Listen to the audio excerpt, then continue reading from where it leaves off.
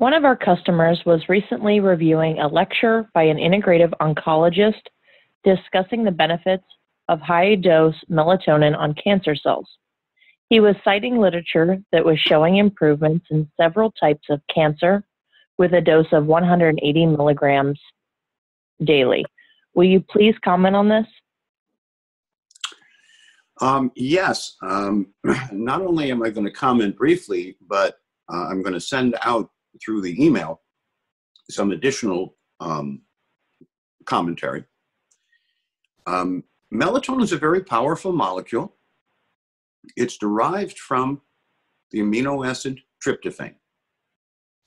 So tryptophan, if you have enough cofactors, goes to serotonin, and serotonin goes to melatonin. And the body makes and uses the melatonin very quickly because it's such a powerful antioxidant molecule that physiologically, the body never floods itself with melatonin. And so when we first start with the premise that we're going to give 180 milligrams, where melatonin is usually micrograms, 180 milligrams of melatonin is a pharmaceutical dose. I could not find studies that were other than tissue culture.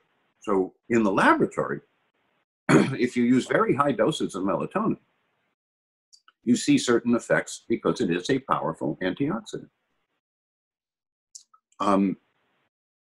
I have heard over the years many exuberant commentaries about a therapy that I didn't know about. So when we talk about cancer, I have to learn from others, like the Society for Integrative Oncology. And the leadership there is clear that high-dose melatonin is an experiment about which we have very little data. And while the conversation seems very promising, when you actually look for human data or clinical trial data, there are several failures. Now, it's not unusual for a potential medication, a potential prescriptive pharmaceutical, to have several trials that don't work out very well as they figure out what the right dose is, what the right timing is, are there any other cofactors needed. So I'm interested if anyone has any actual data. I'm happy to talk to any colleague who is actually doing such studies. But the impression I have is that the blush is off the rose of melatonin in regard to anti-cancer, because if it was really highly promising, I believe somewhere in the world, you would be doing clinical studies to document the benefit. Because then the market share, the monetization begins. I didn't look very hard, but I could not find them. It's usually easy for me to find them certainly if they're done in North America, it's easy to find. If they're done in Europe, it's relatively easy to find. In Asia, it may or may not be easy to find.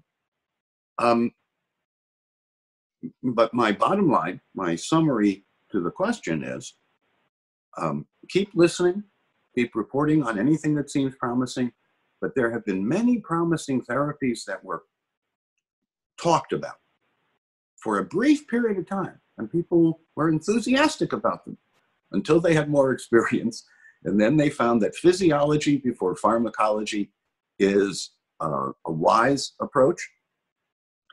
And while there are pharmaceuticals that are really quite remarkable, and some of them safer, the more we learn about more of them, very often the collateral effects take the blush off the rose, if you will. So I remember when tranquilizers had no side effects, and you could give them out to almost anyone. And a few years before that, amphetamines in medicine were a rage. And yes, people lost weight, but we stopped doing that. At least I hope we have stopped doing that. So melatonin is one of many interesting molecules.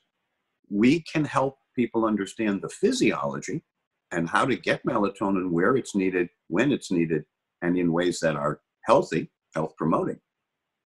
For example, the pineal gland actually produces melatonin, but it produces melatonin at the same time that the pituitary is producing growth hormone while you are sleeping.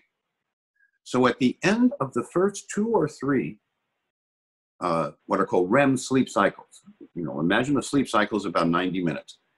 There's a 5-minute window within that 90 minutes when your pituitary releases a number of hormones, including growth hormone, and your pineal makes melatonin and uses it certainly within minutes, maybe even measurably in seconds, because it is needed when it's needed, it does its job, and it gets metabolized and excreted.